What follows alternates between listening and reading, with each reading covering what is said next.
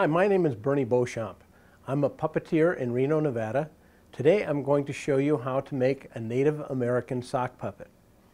Everybody's got socks around the house, so let's use a white sock, simple white sock. Put your hand all the way down.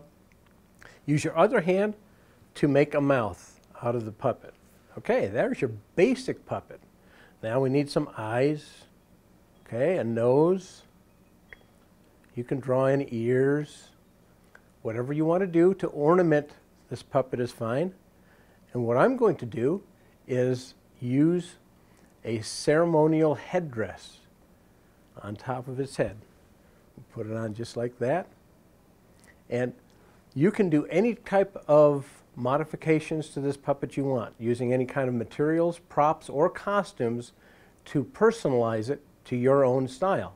And that is how we make a Native American sock puppet.